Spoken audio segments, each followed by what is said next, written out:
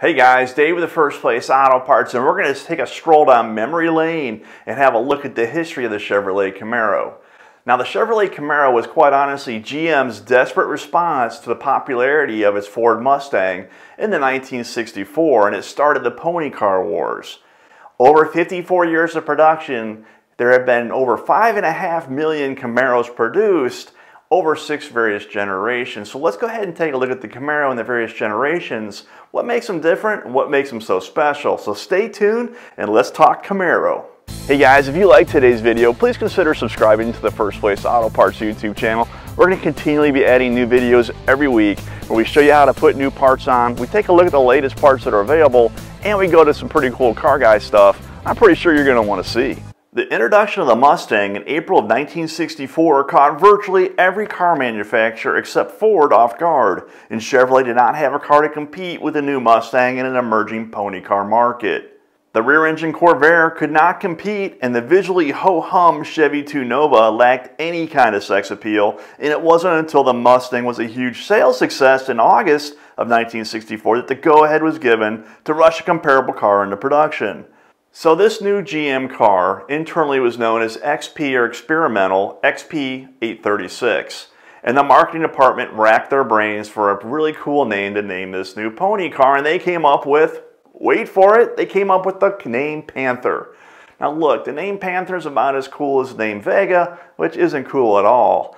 Thankfully, GM stuck to its guns by calling the car, starting with the letter C as they had done in the past, such as with Corvette, Chevelle, Chevy 2, and the Corvair, and they called the car the Camaro.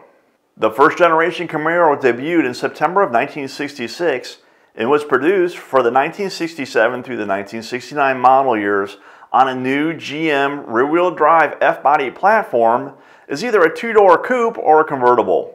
There were 7 engines available in the first generation Camaro, ranging from everything from a 230 cubic inch V6, a 350 cubic inch small block, all the way up to the Big Daddy, the 396 cubic inch big block that really filled up the Camaro's engine bay.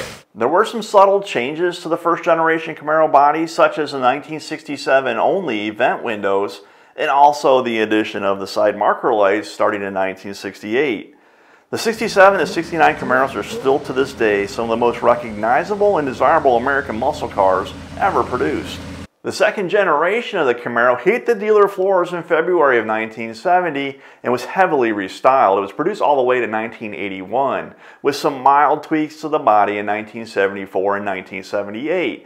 The Camaro, while it was really a good-looking car in the second generation, look, it gained a little weight and it gained some size as well. The car was starting to morph into something that was a little more comfortable to drive, sometimes at the cost of the performance side of things. But there's no doubt that the second generation Camaro was a sexy beast. Still based on the F-body platform, the second gen Camaro was similar to its predecessor, the first gen.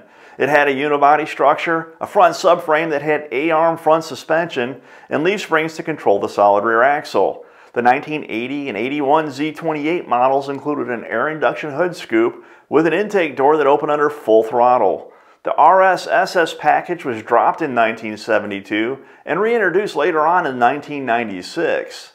The second gen ran a long time and it was a cool car. It got a lot more comfortable to drive than the first gen, but quite honestly, the mid-70s to early 80s was a bad time for performance. Now the third generation Camaro, this is where we're starting to get some technology involved. This car was produced in late 1981 as a 1982 model, and production ran all the way through 1992. The car was the first time that Camaro was available with fuel injection and could be had with either a 5-speed manual transmission or an automatic overdrive, and signs that GM was trying to get back into the performance game. The third generation Camaro as it came out was 500 pounds lighter than the second generation. Horsepower started making a comeback when the IROC Z was introduced in 1985 and continued through 1990. Horsepower was once again on the mind of car buyers by 1987, and GM went obliged by making the L98 350 cubic inch 5.7 liter V8 engine a regular option on the IROC Z, paired with an automatic transmission only.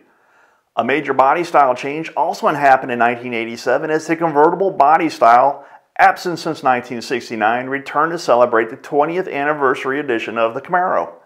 Okay guys, we're halfway through the 6 generations and we're looking at generation number 4 for the Camaro, which was produced from 1993 all the way through 2002. The 4th generation Camaro was drastically different than the 3rd generation that preceded it in that its body was much more rounded. All those angular creased lines that showed up on the 3rd gen were gone on the 4th gen.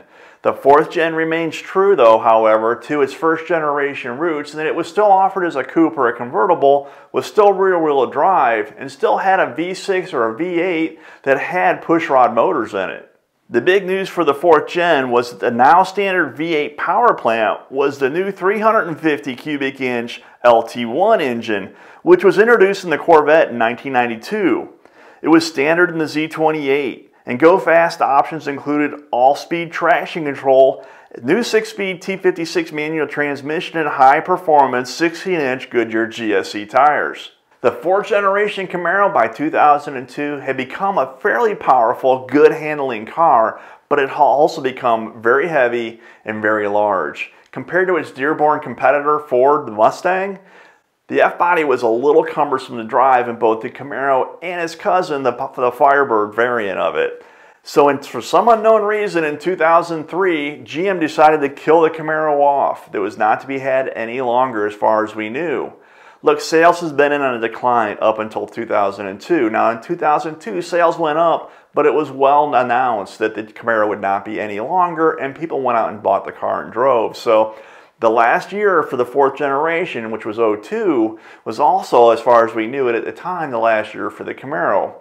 All that would change when the 5th gen came out, but up until that point, we didn't know if the Camaro was coming back. So after 2002, if you were a Camaro fan, things looked kind of bleak, and they continued to look bleak for 8 years, up until the 5th generation arrived in 2010.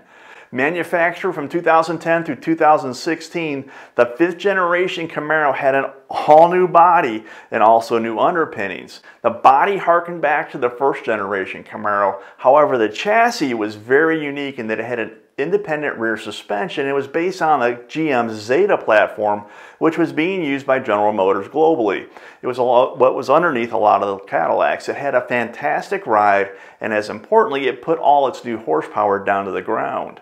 5th gen Camaro LS and LT models were powered by a 3.6 liter V6 that produced 312 horsepower, where the 2011 models were mated to either a 6-speed manual or a 6-speed automatic.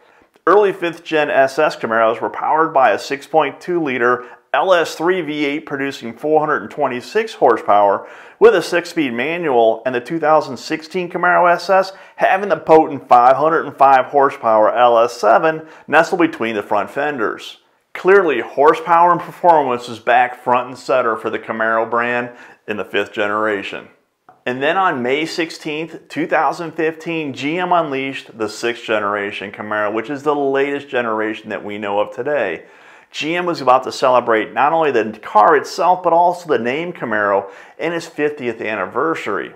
The 6th generation Camaro sales began in late 2015 and offered in the LT and SS models built on GM's new Alpha platform, which is currently used by the Cadillac ATS.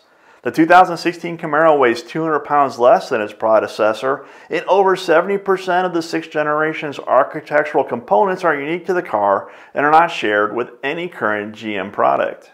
And with the 6th gen, we have something that has never happened before, and it is the introduction of a turbo 4-cylinders being an available engine. Look, this thing makes 275 horsepower, which is more horsepower than most of the V8s made in the 1st generation Camaro, so it is pretty stout.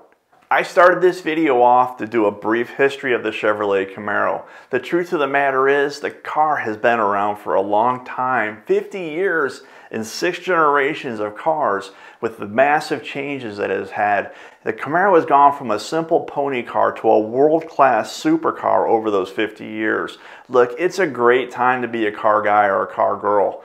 You can go to a dealership, get a 600-700 horsepower Camaro with a 3-year, 36,000 mile warranty, drive it off the lot, take it to work with air conditioning and cruise control on Monday through Friday, and hit the track Saturday and Sunday, and do it at speeds and ETs that are quicker than any of the earlier cars ever thought of. If you're a car person, right now is a great time to go out and get one of these cars GM is heading headlong into electric vehicles, and who knows what the Camaro will look like in the future. The Camaro was a late response to GM's Ford Mustang, and with the new Mach-E, or the electric Mustang, you have to look at Chevrolet as a follower. They're probably going to come out with some variant of the Camaro that has electricity involved. So if you like gasoline and you like V8s, you like torque, and you like lots of power and the sound that they make, now's a good time to go get your Camaro. Guys, I appreciate you watching this video, and until next time, keep the hammer down and keep it between the guardrails.